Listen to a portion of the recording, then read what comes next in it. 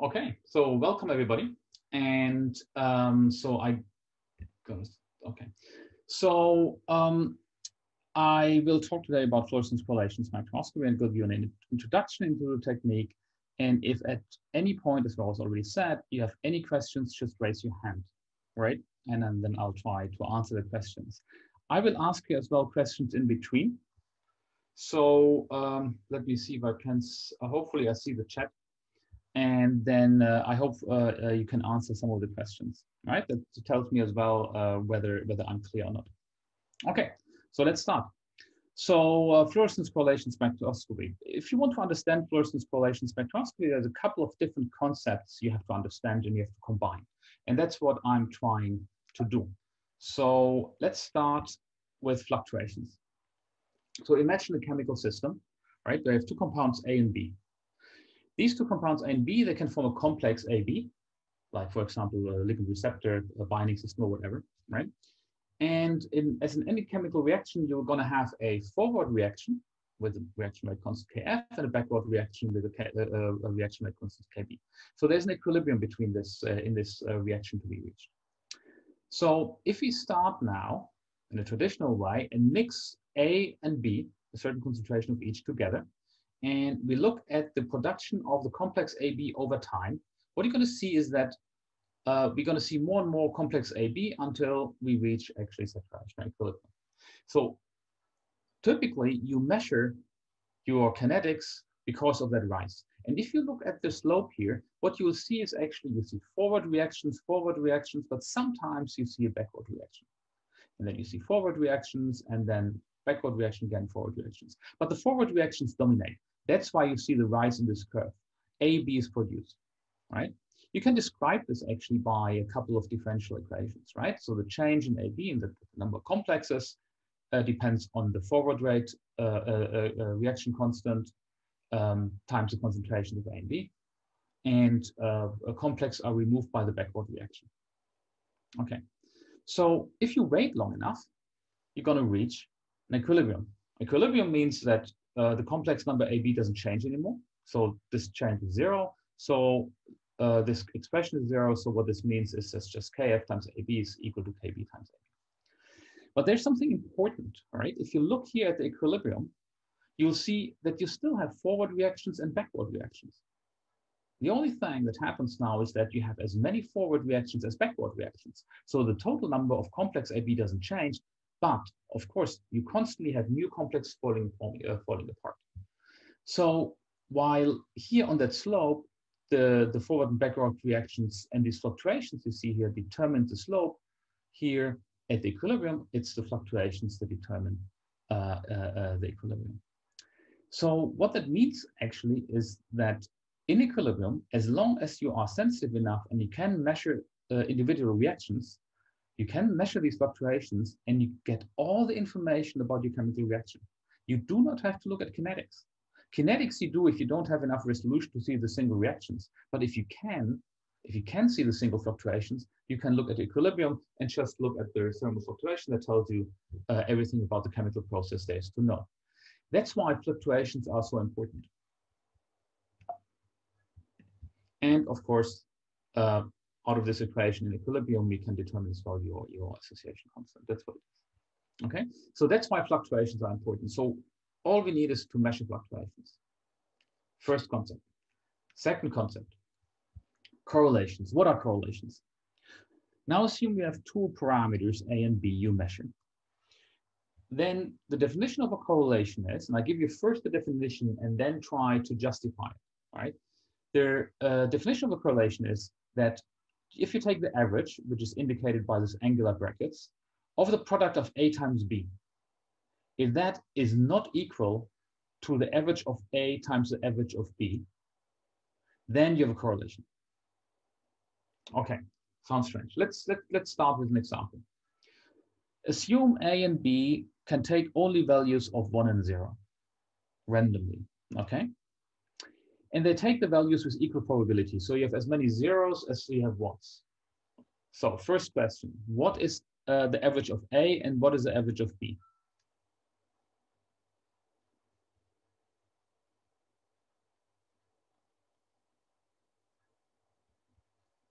Okay, now the problem is that I can't see the chat.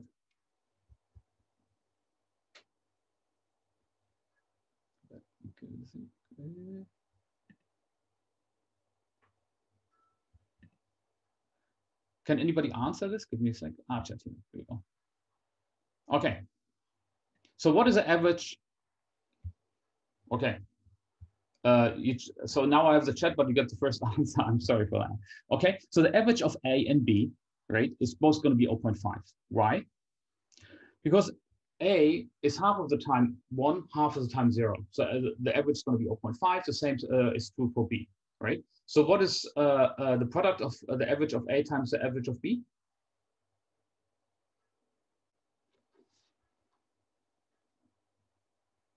Now I need somebody to give me that answer. That's not particularly difficult.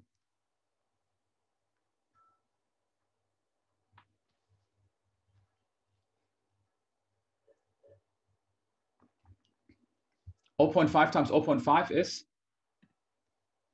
0.25, right? Sorry? Okay. So now the question is, what is the average of A times B? Now that's a little bit more complicated. So let's take a look at that. The first thing is you have to realize what kind of products can you form. You can have A and B can be both 0. A can be 1, B is 0. A can be 0, B is 1, or A and B are both 1. Now, all these probabilities, right, all these combinations happen a quarter of the time, correct? Now, in all of these combinations, only the last one gives you a product of 1. All the rest is 0, correct? So I have, in a quarter of the cases, the value of A and B results in 1. The rest is 0. Thus, the average of A times B is actually 0.25. So that means the product of A times B, right, and the average of the product A times B are the same. So in this case, the two variables are not correlated. Exactly what we did expect. I told you, right? I mean, A and B take the numbers randomly. Now let's take a look what happens if we assume that A and B always take the same value, right?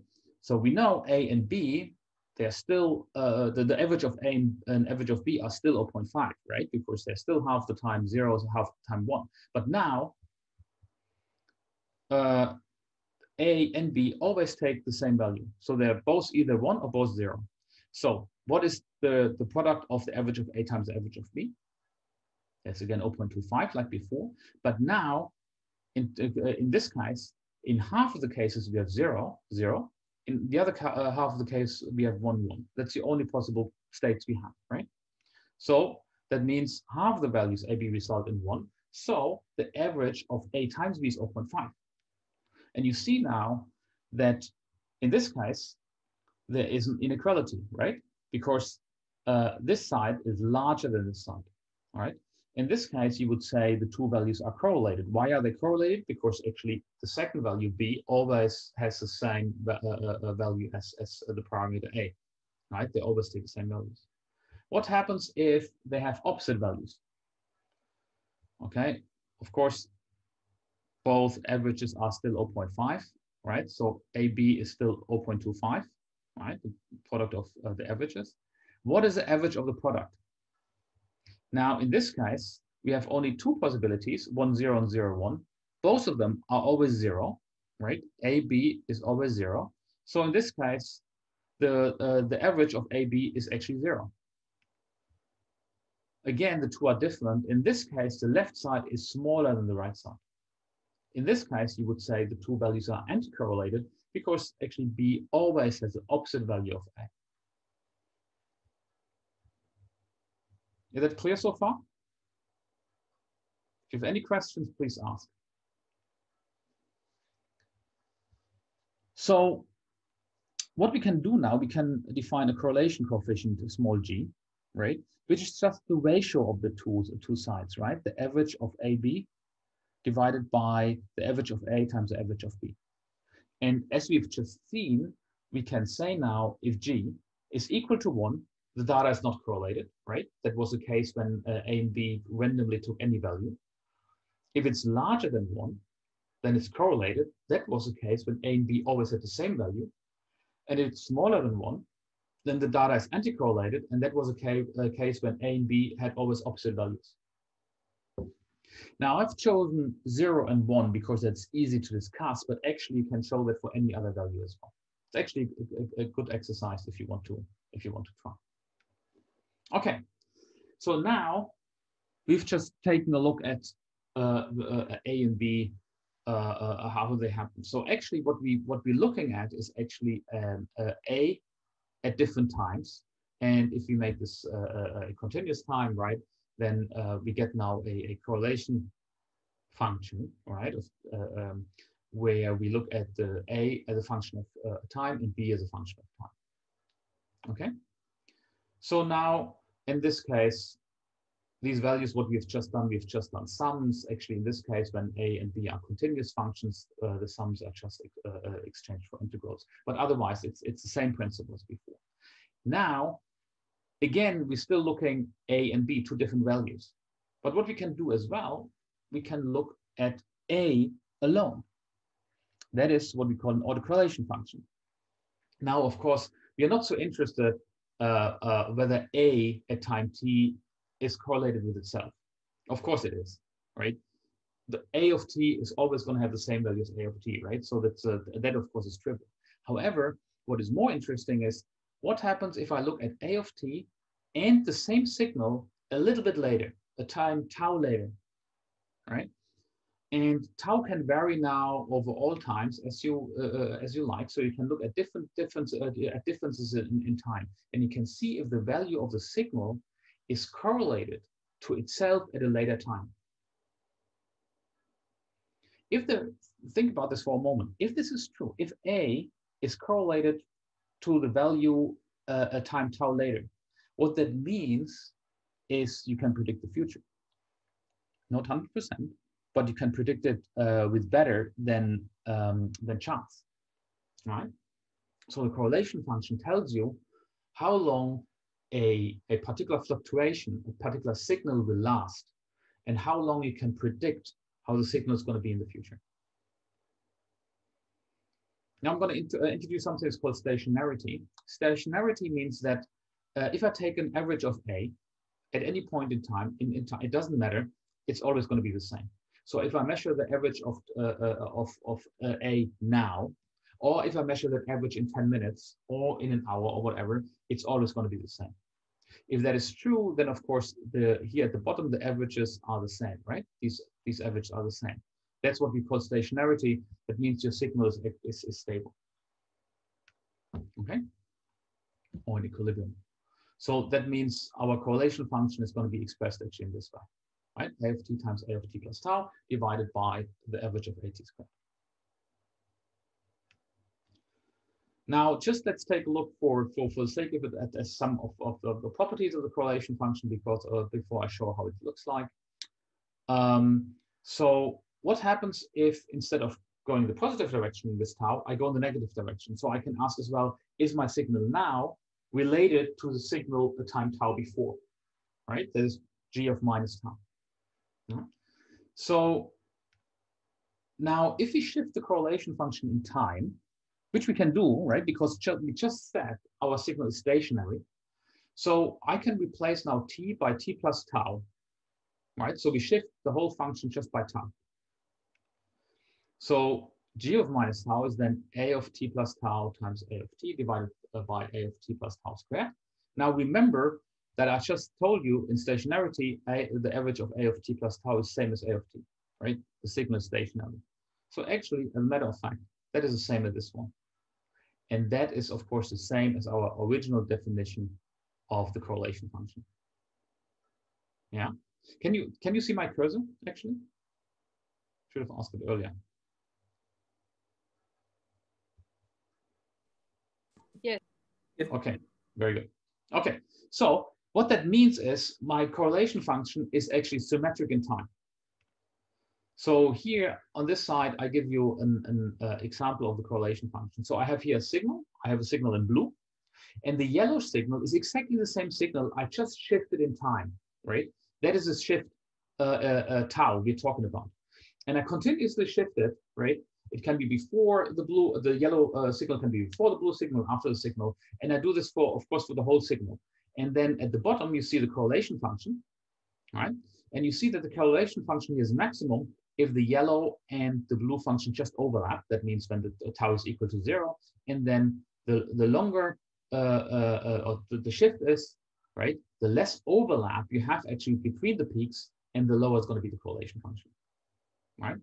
And it tells you as well that the correlation function tells you something about this overlap of the peaks. It tells you something how long a signal persists, lasts. Okay. Again, if you have any questions, please ask.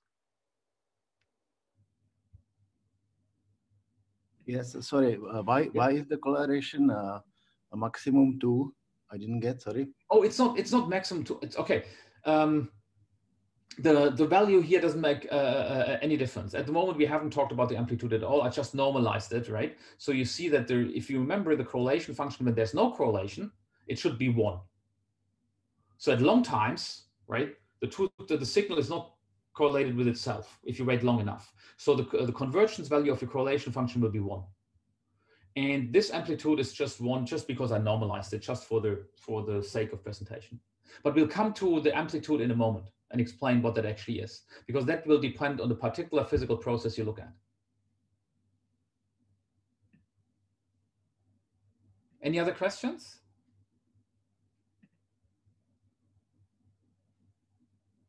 Okay. So why is that important? I mean, of course, I've shown you already that in principle, you can say something about the future. You can say something how long a signal will persist, etc., etc. Right? But the correlation function is actually very powerful. That's what I want to show you on this slide.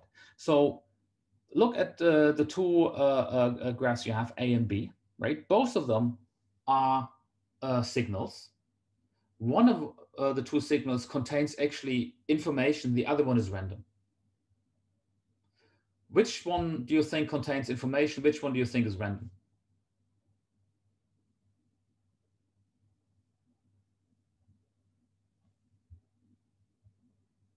Give me any guess. Any guess will do.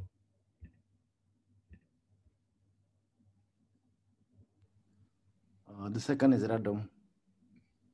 Okay. Do you have any reason for? Yes. Okay. Good. Sandeep said the same thing. Very good. Yes. Any reason why you say C is random? I can see that the first A has like not an equal distribution in terms of the maximum amplitude, let's say. Very good. Very good. Actually, if you look at it, the trace A has actually a sign function underneath the noise. All right? So while the second function has absolutely no correlation, it's completely random numbers. So very important, right? If you have random noise, or which would be sometimes called white noise, then there's no correlation function. Anything else will give you a correlation function. And as you can see from the example A, right, the correlation function is very powerful to extract that information. So you immediately see that you have a sign function underlying the signal, which otherwise would be very hard to see, right? Okay, so how do we use that in fluorescence spectroscopy? So the typical setup we have nowadays is a confocal setup. In a confocal setup, what we do is we have a laser that can be any laser line you like. We reflect this from a dichroic mirror, and then we have 2 scan mirrors, so you can scan your laser in X and Y directions, and that goes into an objective, and then you have here a very small focus. The focus is diffraction limited. Diffraction limited, anybody knows roughly what that would mean for visible light?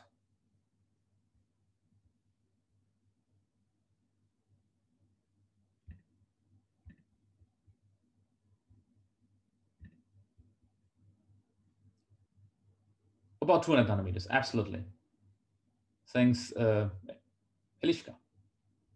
Okay, so that means we have a very small volume, right? The volume is about 400, 500 nanometers in diameter and about 1.5 micron or so in size. So we can actually really look at actually very small amounts.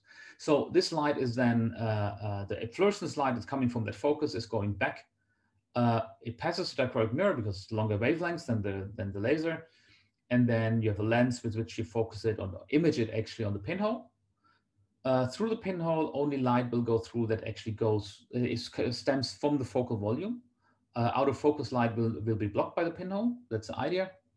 And then you focus this onto a detector. And then the detector will give you the intensity trace, and that intensity trace you use now in either hardware or software correlator. Nowadays, you use mostly software correlators because computers are fast enough. Okay, so that's a standard confocal setup.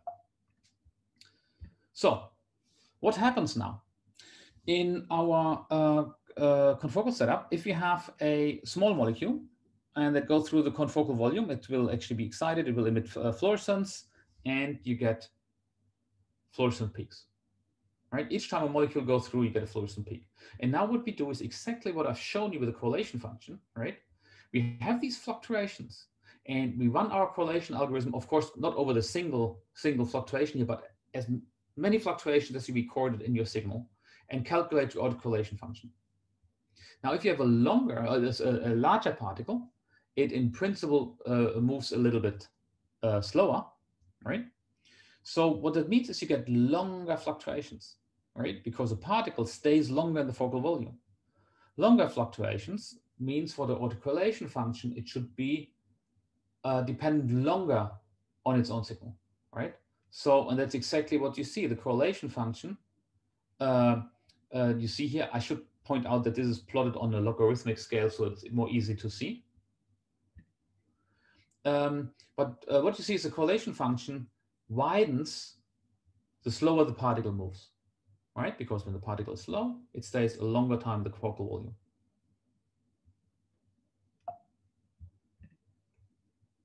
So what happens if you have multiple particles in the focal volume? Just I showed you one particle going through, okay. What happens if you have multiple particles?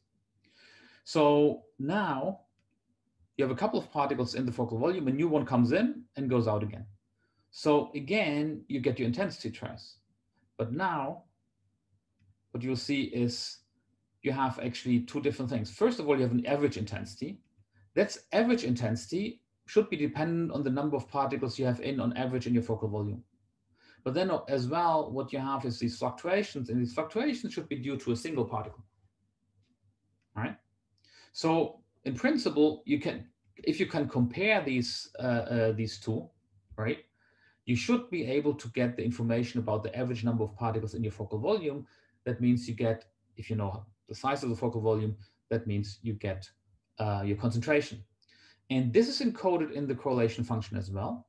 In this case, right, it is encoded in the amplitude.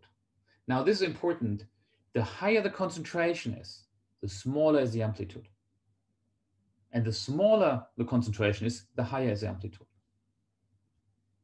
Now, the question is why? All right. So let's make a small experiment. Take a look at the number of particles I show you here. How many yellow spots did you see in the upper and the lower blue circle? 1 and 2. 1 and 2. Thanks, Ipsum. Okay. Now on the right-hand side, how many did you see?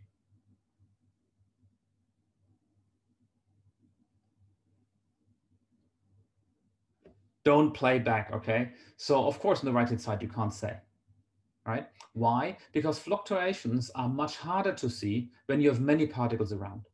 That means your correlation function has a high amplitude if you have few particles, because the fluctuations are easy to see. But you have many, many particles, then the fluctuations are harder to see, your amplitude is going to be very low. Okay?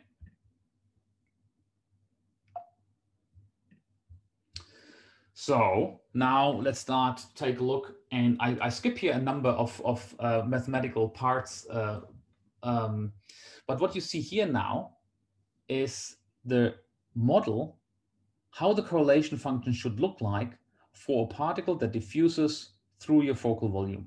And I explain the different parts. Okay, so g of tau, of course, is your correlation function. Then what you see here in the front is here, this one is C is the average concentration, right? The average number of particles you have and the average concentration. And this here, what you see here is the effective confocal volume. So if you multiply the average concentration with the effective confocal volume, that is your number of particles. So as I told you, the amplitude of the correlation function is just 1 over n, right? The more particles you have, the lower is the amplitude.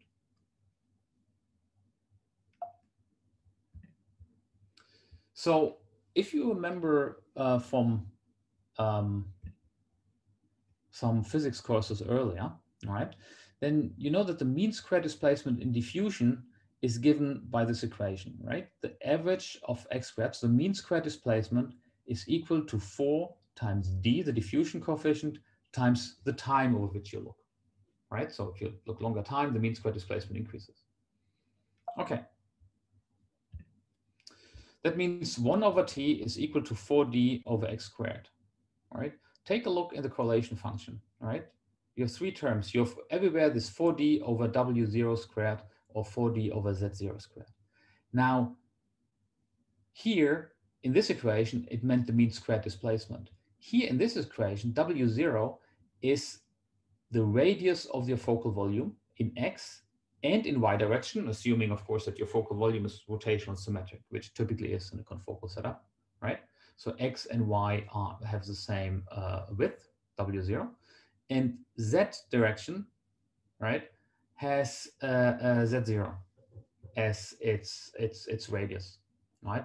And you can express this z0 as just k times w0. So what you say is, okay, my size of the confocal volume in the z direction is just k times larger than w0 direction. That you'll show in a moment. You'll see in a moment that makes things a little bit easier. Okay, so you see that each one of these is basically discussing one direction, x, y, and z direction, and each one of these equations is related to mean square displacement. Right?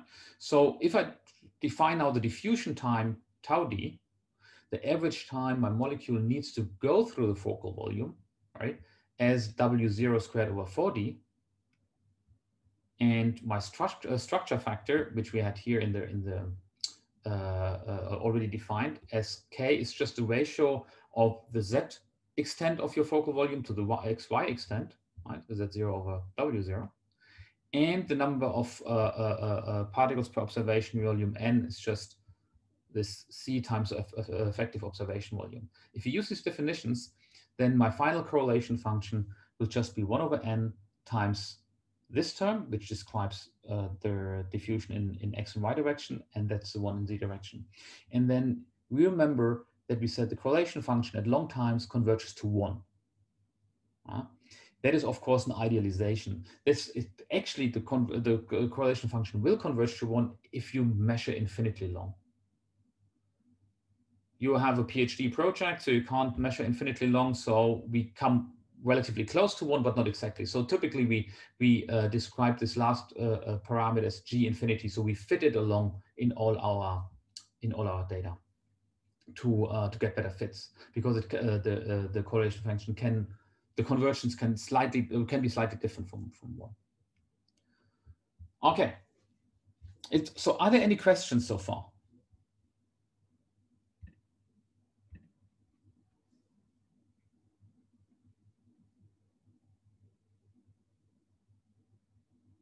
The best if you talk or you write in the chat, because I don't think I see at the moment any other signs.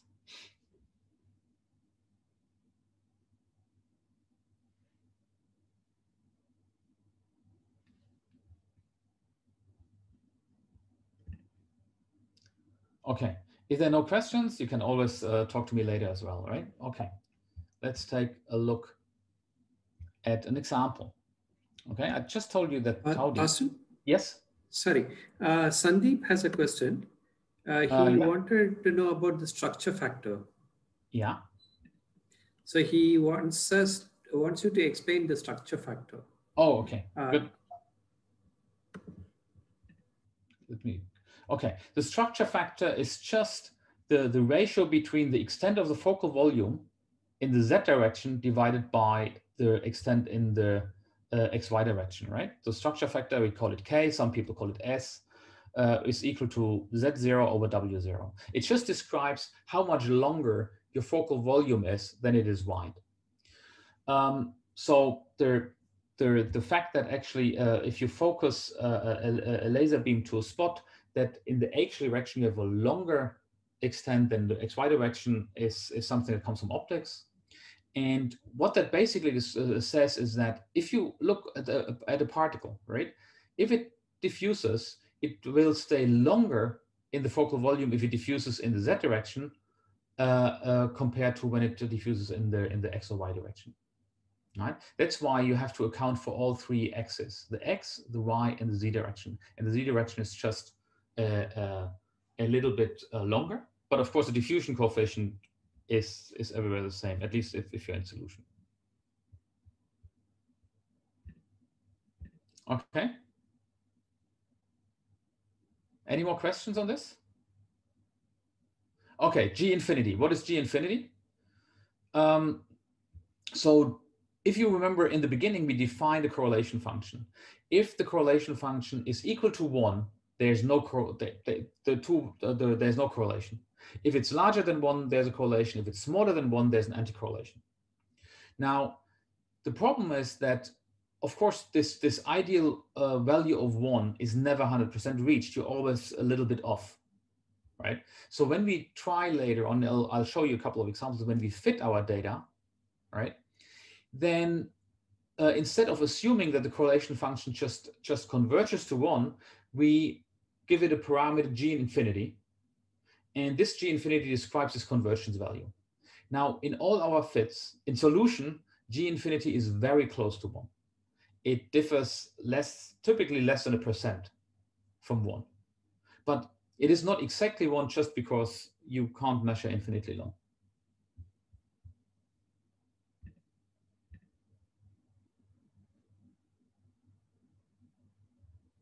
Any other questions?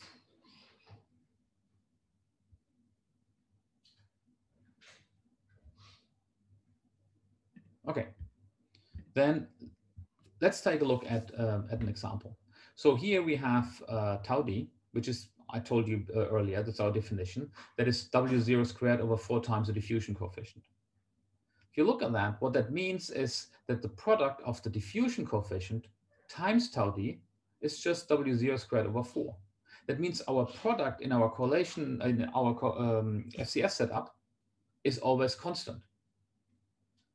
That gives us the chance to calibrate our system, right? Because either we know W0 already. If you don't know W0, what we can do is we know that the product of d times tau d is a constant. So if I have a molecule where I know the diffusion coefficient of, right, then I can write the diffusion coefficient of my second particle just as the ratio of the measured tau d1 over tau d2, and times the diffusion coefficient of my first molecule. So once I calibrated my system and I know this product, I can determine the diffusion coefficient of any other molecule. That's why FCS is relatively powerful.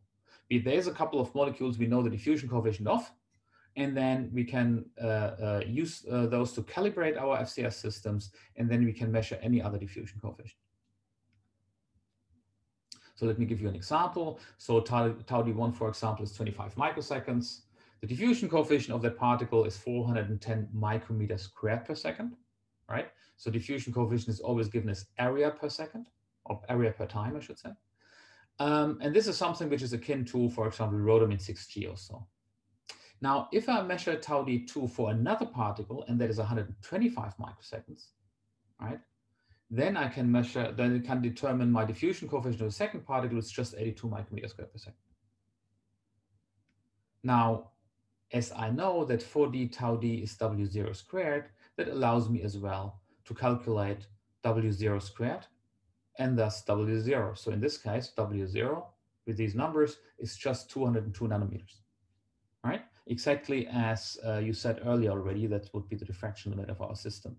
And these are realistic numbers. So this is what we typically get in our system, right? 410 micrometers squared per second is roughly for Rhodeman 6G, and 25 microseconds, 25, 26 microseconds is the typical diffusion time we get. Okay, but that's of course not all.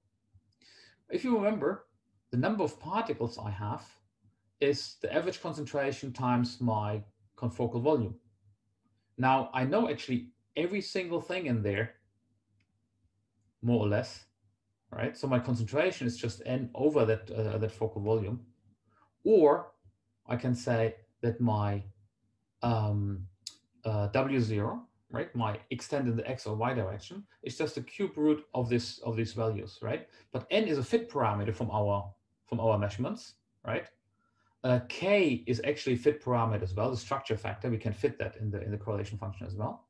So if I know all this, right, then I can actually calculate W0 from our measurements as well. The only thing I need to know is what concentration did I use. So you use a standard with a particular concentration, let's say 1 nanomolar.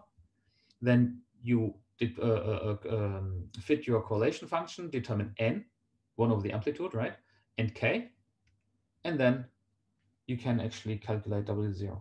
So the question is, if k is 5, which is a typical structure factor, so k is typically somewhere between 3 and 8 in most cases, in well-aligned systems, right? Let's assume k is 5, and my concentration is 1 nanomolar. What is n? No? You can calculate it later at home, but for 1 nanomolar, you have about 5 particles in your observation volume if k is 5. And we have a W0 of about 200 nanometers.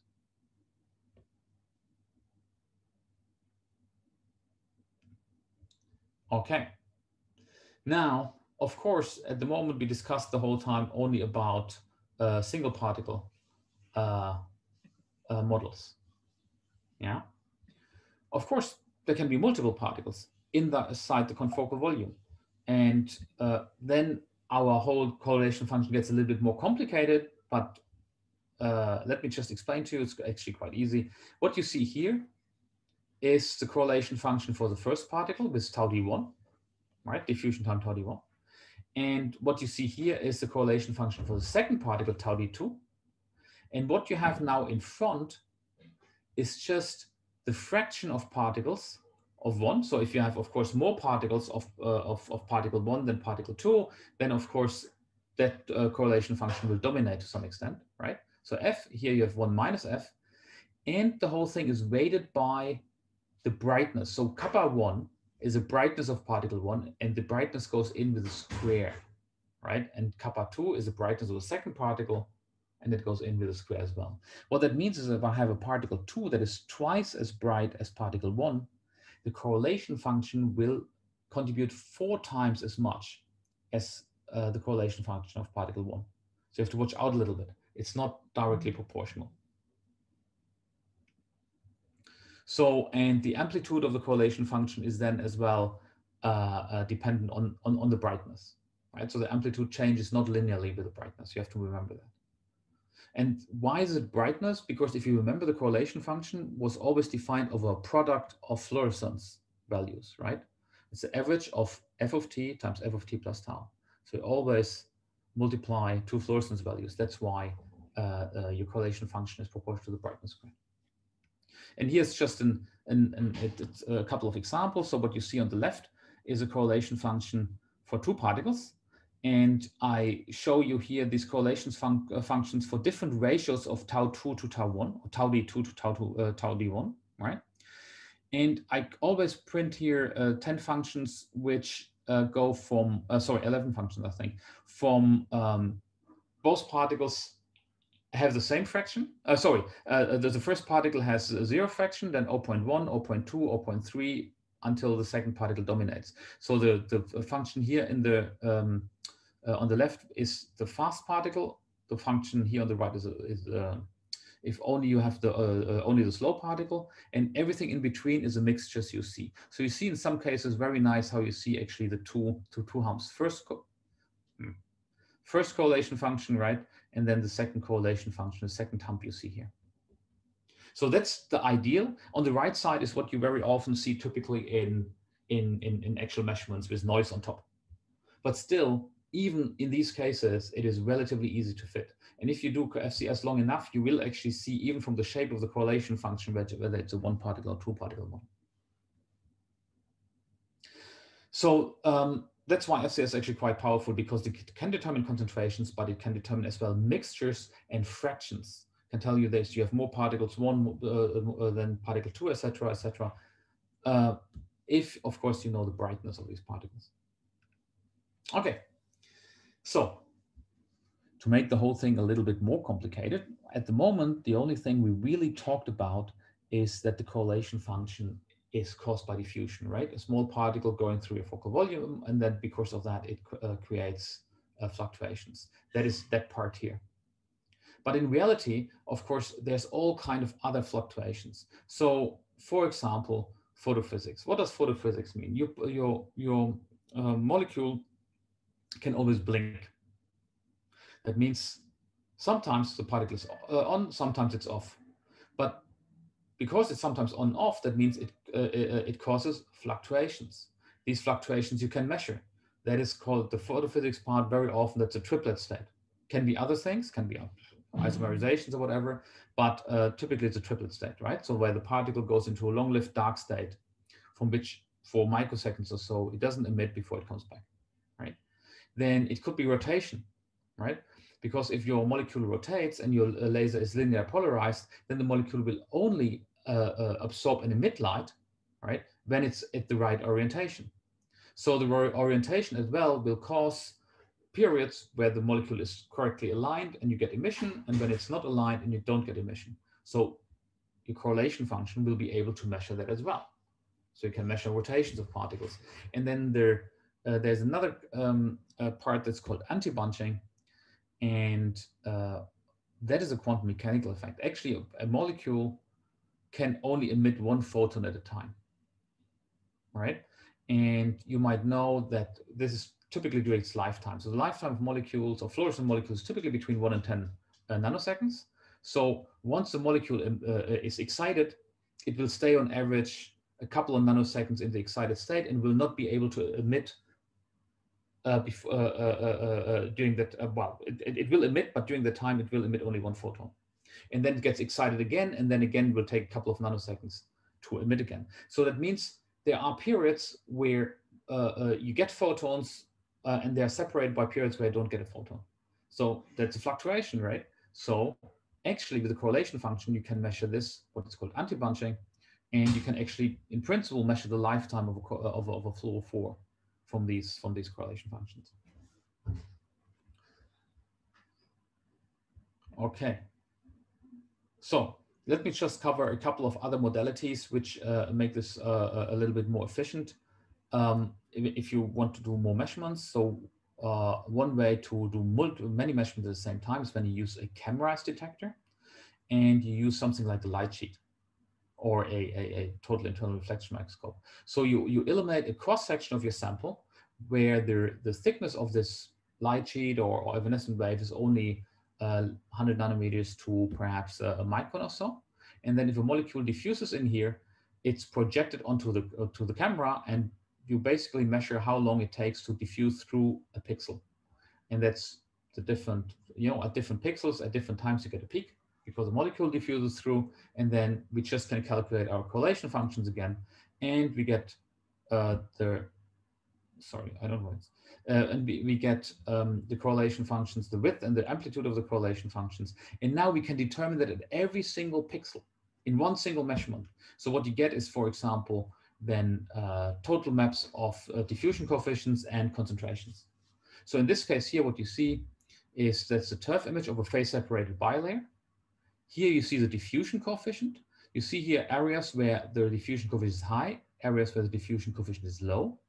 And then here, that's a concentration image, right? So it's the number of particles you see in these pixels. And you see that wherever the molecules move slowly, there are a lot of molecules, and wherever the molecules move fast, there are little molecules. Why? That is because if a molecule comes into one of these areas where it moves slow, it just accumulates because it stays there. While in the areas where it moves fast through these areas before it gets caught by another one of these slow-moving areas, or more densely packed areas. So it's quite a nice a demonstration how we can use FCS in these cases in an imaging mode. And the last thing I really want to address today is fluorescence cross-correlation spectroscopy. It's very similar to what we... Can I ask yes, you a question? Of course. So, yeah, hi. So throughout the talk where you have shown capital G tau on y-axis, so I'm guessing that is the correlation over fluorescence signal, not the fluctuation, right? That is a correlation function normalized to the fluorescence signal squared. That's right. So if we look at the correlation over fluctuations, where we multiply the variance, so in that our autocorrelation function will go from 0 to negative value, right? Why would it go from 0 to a negative value? No, because the relationship between, if we call this correlation function of fluorescence, capital G tau is equal to correlation function of fluctuations, small g tau, then capital G tau is equal to small g tau plus 1, right?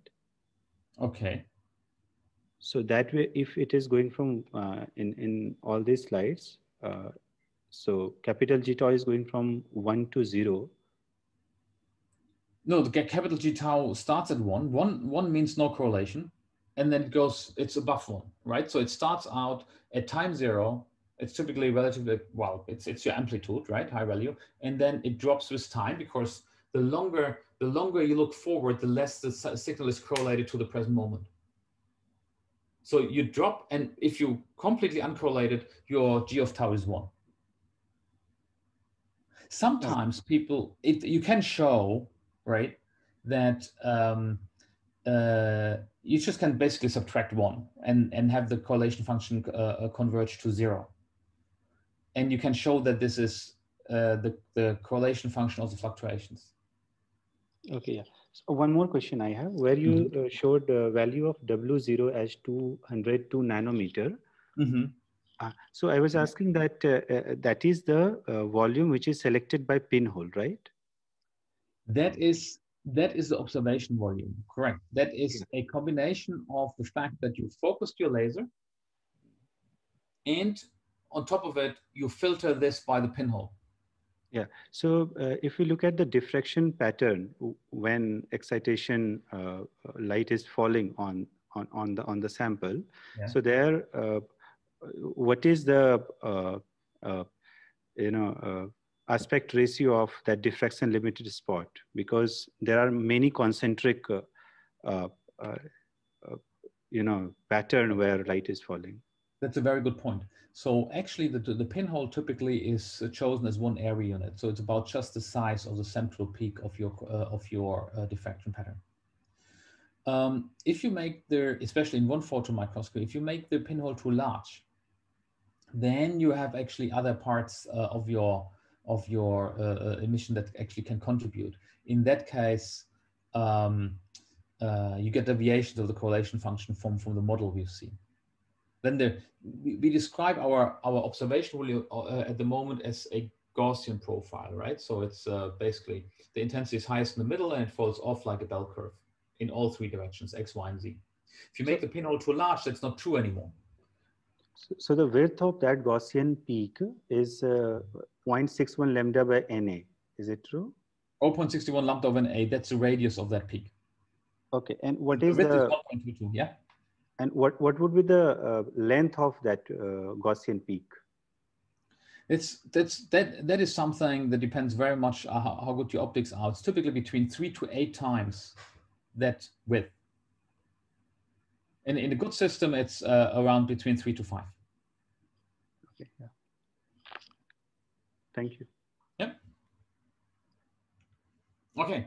So in cross-correlation function, we do basically the same thing as we did with autocorrelation function, but now we use two different lasers to excite two different kind of flow force, a red and a green one, or blue or yellow, whatever you like, short wavelengths, long wavelengths. We do the same thing again. We filter it by a pinhole, but now we separate the light, the emitted light afterwards into two different detectors, one detecting the short wavelengths, one detecting the long wavelengths. And now we cross-correlate the two signals. What's the advantage of that? Let's take a look at that. You have two particles you see here, right? And if they go into the focal volume, one is red, the other one's green, then you get actually fluctuations. And you get the autocorrelation functions, right? That tells you how many green particles were there, how many red particles were there. But since these two particles don't interact with each other, there's no cross-correlation. Because the times the red and the green particle go in are completely random, right? There's no correlation between the two. Now, assume the two particles bind to each other, right? If they go through, then you get, of course, the intensity. And as you see here, now, because they bound to each other, the two particles actually move through the focal volume at the same time, and their fluctuations come at the same time. So the two particles are correlated. So what you get now is, again, the autocorrelation functions red and green tell you how many red and green particles there are, but you get as well the cross-correlation function. And the cross-correlation function tells you how many of these particles actually interact. That is the power of it. And that's if you look at this one, you could always get away with looking only at the amplitudes, and that would immediately tell you whether you have actually interaction of two particles or not. So let's take a look at that a little bit. So the green function, again, tells you how many green particles there are. That means that are all green, as well as all particles that contain green and red labels. It might contain some crosstalk, depending on your system, and some background. So you potentially have to do a little bit more to calculate the exact values, but in principle, that's what it is. In the red, you have the same thing. You have the red particles and all the particles that contain green and red labels. You might get crosstalk from the green. That's actually more likely, right? The green typically talks to the red, not so much the red to the green. And again, you might have some background signals specific to that particular channel. And then you get the cross-correlation function. Now, the cross-correlation function contains only information about particles that are labeled with green and red. Can as well contain some crosstalk, all right? So you have to watch out and have to measure that properly, but that can be done. I'm not going to go into this time, but that can be done. There's many articles about that. So how can we determine, for example, a dissociation constant, right? The inverse of the association constant we talked about earlier. So if you have the two particles G and R, right, green, red, they build a complex GRs, then our KD is the product of the concentration of G times the product of the concentration of R divided by the complex GR. So that means G, R, GR, that are the three values I get out of my three correlation functions, right? The autocorrelation functions and the cross-correlation function.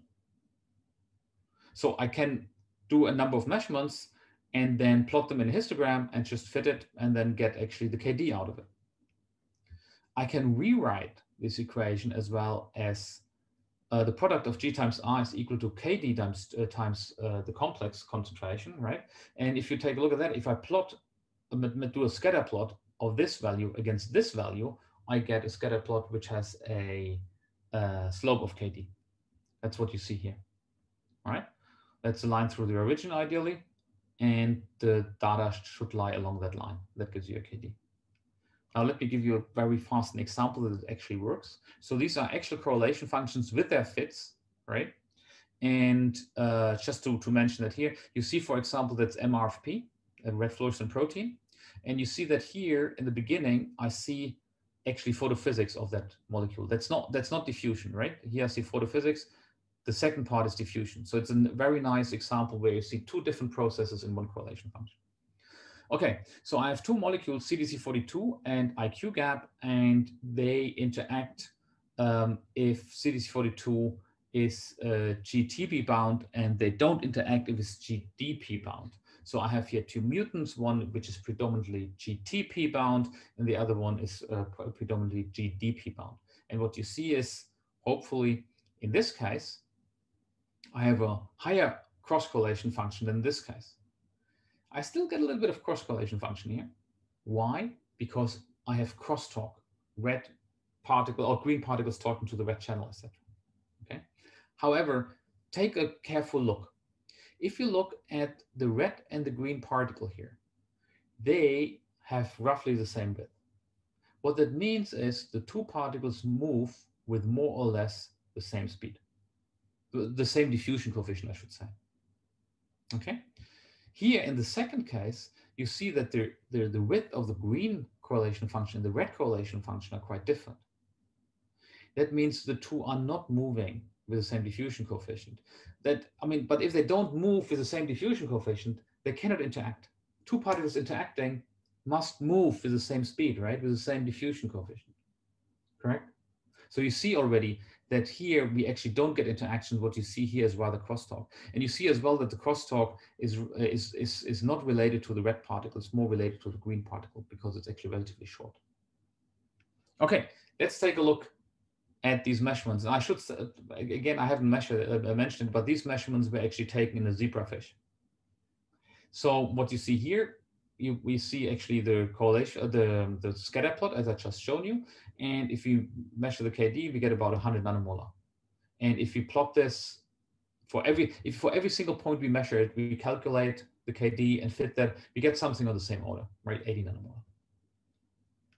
In the second case, where I told you already we don't get interactions, I have a much more wider distributed number of values that's much harder to fit with a single line.